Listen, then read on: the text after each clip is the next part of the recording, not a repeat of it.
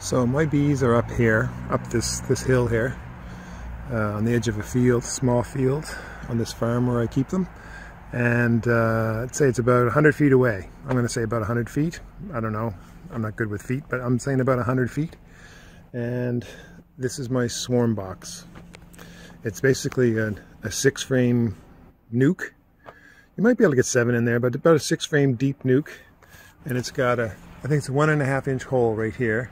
I've got a couple other holes in it, and I've got taped together top cover, and it's got some drone comb and just some old comb thrown in there.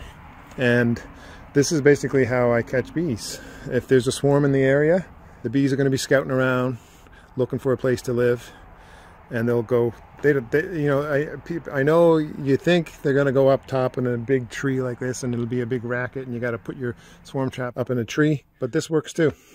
Just if they're looking for a place to live, and they can't find a place like up in a tree, they'll take the place that's you know, in a sheltered area with a bit of sun, 2 or 3 feet off the ground. It works.